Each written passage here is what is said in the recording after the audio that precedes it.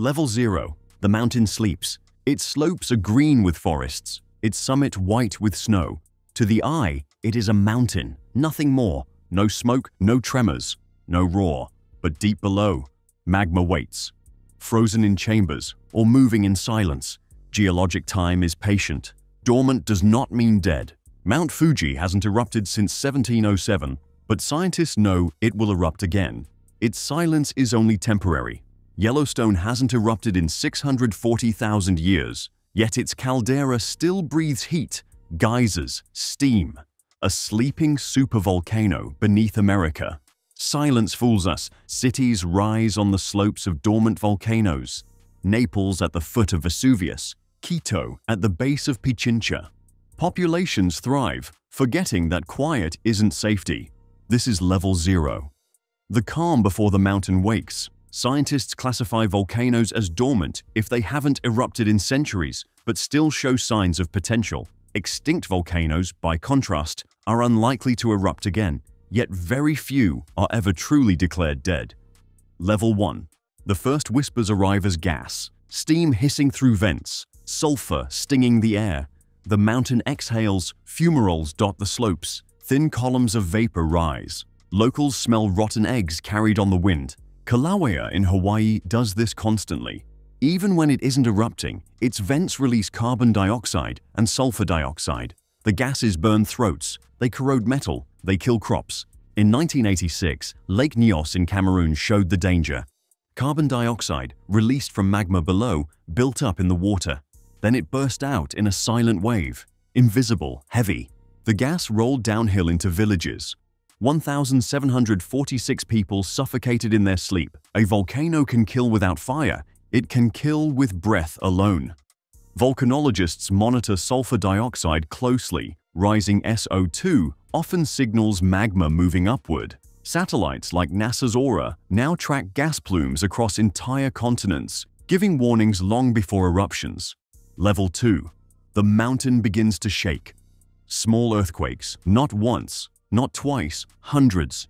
Seismographs spike, each tremor a fracture.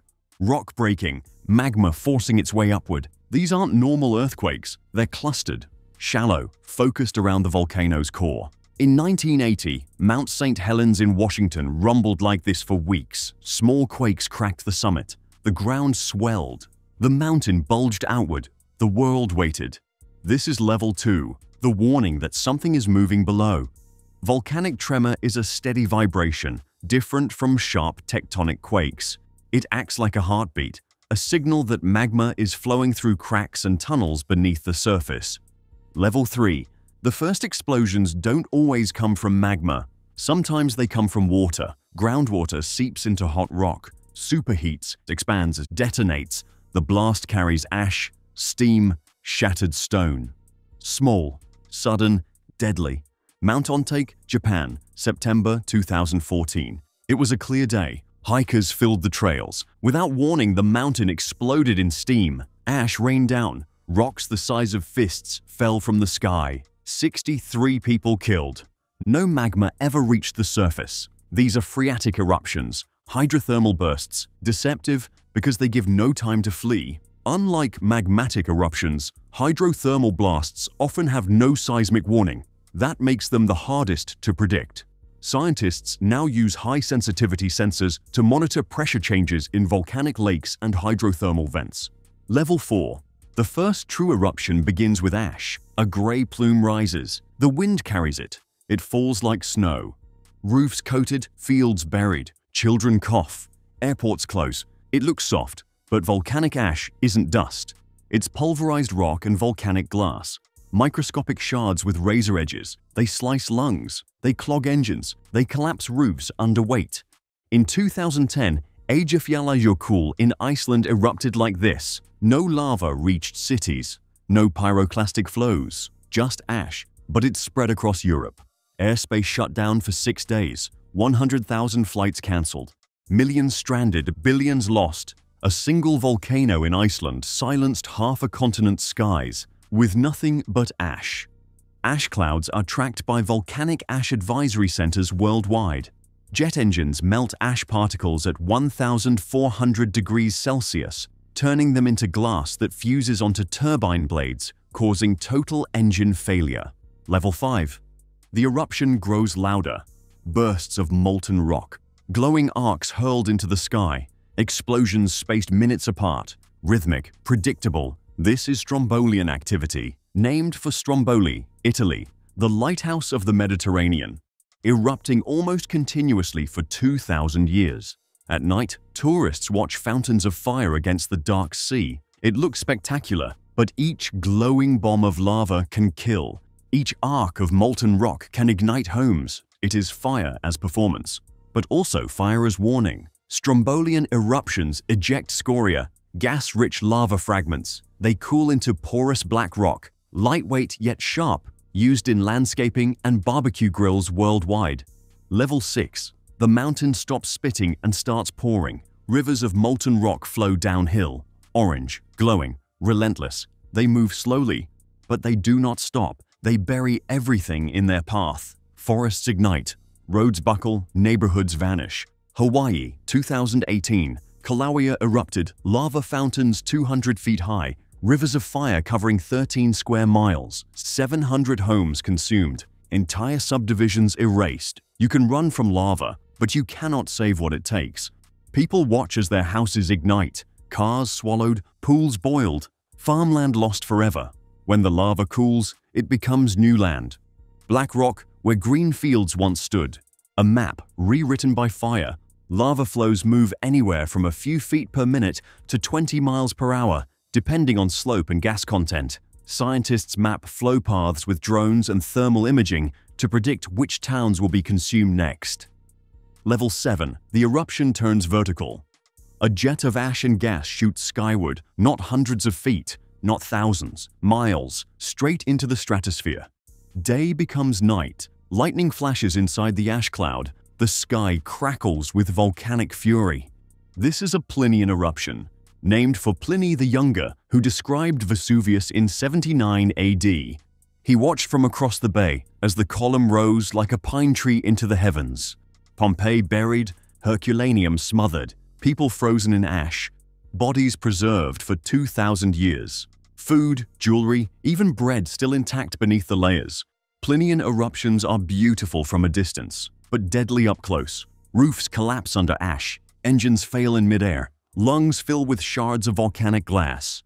The eruption doesn't just choke a city, it changes the sky itself. Ash spreads hundreds of miles, flights cancelled, trade halted, sunlight dimmed. Plinian columns can reach over 30 miles high. Mount Pinatubo in 1991 sent ash 22 miles into the atmosphere, the largest eruption of the 20th century.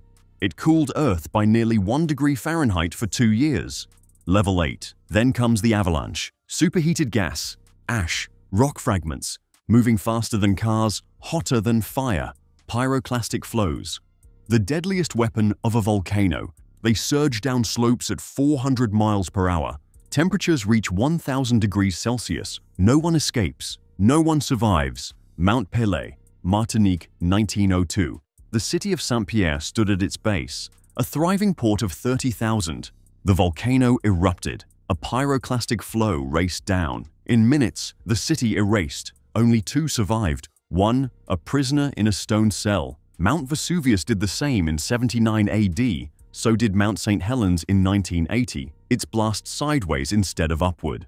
A wall of heat and ash flattened forests for 19 miles. Pyroclastic flows leave nothing to rebuild, just silence and ash where life once stood. Pyroclastic flows are so hot and fast that they create their own weather. Scientists have recorded volcanic lightning inside these avalanches, static electricity sparked by billions of ash particles colliding. Level 9. Sometimes the eruption empties the mountain, the magma chamber drains. The ground above has no support, and it falls. The summit caves in, the landscape reshapes. A crater miles wide replaces the peak. This is caldera collapse. Sudden, permanent, transformative. Crater Lake, Oregon is proof. Mount Mazama erupted 7,700 years ago. The peak collapsed inward, leaving a caldera 5 miles across. Today, it's filled with pristine water, a national park born from destruction. Iceland's Askja caldera formed the same way. Indonesia's Toba caldera spans 18 miles. Some collapses swallow entire valleys. Caldera collapse doesn't just change scenery, it rewrites geography. Rivers reroute, lakes form, habitats vanish. Caldera eruptions are so massive that they're measured in cubic miles of material. The 1883 Krakatoa eruption removed over 6 cubic miles of rock, lowering the island into the sea and triggering deadly tsunamis. Level 10. The eruption doesn't stop at the mountain. It spreads across borders, across oceans. An entire region suffocates under fallout. Ash turns day to night. The sun dims. Temperatures fall. Crops wither in the fields. Livestock collapse in pastures. Rivers choke with mud and pumice. Famine follows fire. Tambora, Indonesia, 1815. The largest eruption in recorded history. 100,000 dead in the islands alone. Villages buried in ash. Ships stranded as harbors filled with floating pumice. But the true disaster wasn't in Indonesia. It was everywhere else. The ash and sulfur circled the globe, a veil around the planet. The next year became the year without a summer. Snow fell in June, frost in July. Crops failed across Europe, bread prices soared, riots broke out in the streets.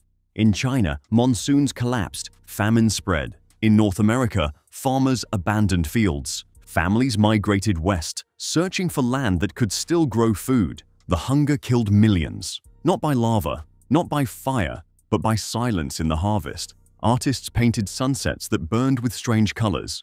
Mary Shelley, trapped indoors by endless storms, wrote Frankenstein. Cultures changed, literature changed, history changed, all because of one mountain in Indonesia. This is level 10, when a single eruption reshapes not just a city, not just a nation, but the entire course of human history. Tambora released 150 cubic kilometers of ash and rock, 40 times more than Mount St. Helens. Its sulfur veil dropped global temperatures by 3 degrees Celsius, enough to rewrite economies, force migrations, trigger revolutions of survival. Volcanoes at this level don't just erupt, they redraw the map of civilization. Level 11. Then, there are eruptions beyond imagination, super eruptions, explosions thousands of times stronger than Hiroshima, not city killers, civilization killers. Ash columns reach the stratosphere, particles spread across continents, skies darken for months, years. Global temperatures plunge, crops fail, famine spreads faster than ash. Yellowstone last erupted like this 640,000 years ago. Ash buried most of North America. Magma flows reshaped the land. The caldera left behind? 30 miles wide. A scar you can see from space. Taupo in New Zealand erupted 26,000 years ago. The plume reached 5 miles into the sky. Ashfall was recorded as far as China, 5,000 miles away. The blast turned lakes into craters, forests into wastelands. Legends in Polynesian cultures may still whisper its memory. Super eruptions are rare. One every 50,000 to 100,000 years. But when they come, they don't just change landscapes, they change history. A single Yellowstone-sized eruption could inject 1,000 times more sulfur into the atmosphere than Pinatubo in 1991. That blast cooled the planet by nearly 1 degree Fahrenheit. A Yellowstone eruption could cool it by 10, enough to collapse harvests, starve nations, end empires before they begin. Level 12, the rarest, the deadliest, the final level. An eruption so vast it changes the fate of life itself. 74,000 years ago, Toba in Indonesia. The largest eruption in 2 million years, 2,800 cubic kilometers of magma. Ash blanketed South Asia. The sun dimmed. Temperatures plunged worldwide. Genetic evidence suggests humanity may have nearly vanished. Some scientists argue the population shrank to only a few thousand survivors. An entire species reduced to a remnant, entire tribes erased, a world balanced on extinction. But not all agree. Some researchers believe the bottleneck wasn't so severe, that human populations endured in scattered regions, surviving the dark years better than once thought. The truth is still debated. But what's not debated is this. Toba nearly reset the human story. And it wasn't the only eruption capable of ending worlds. 252 million years ago, the Siberian traps split Earth open. Not one explosion, but a flood of fire, Lava fields stretching for millions of square kilometers. Enough carbon dioxide to boil oceans, enough methane to poison the sky. Runaway climate change followed. The result? The Great Dying. 90% of species were erased. The closest Earth has ever come to silence. This is level 12, when volcanoes don't just destroy cities, don't just collapse civilizations, they reset the planet, erase species, and redraw the map of life itself. If you want to see how the next pages unfold, stay with us and wait for the next video.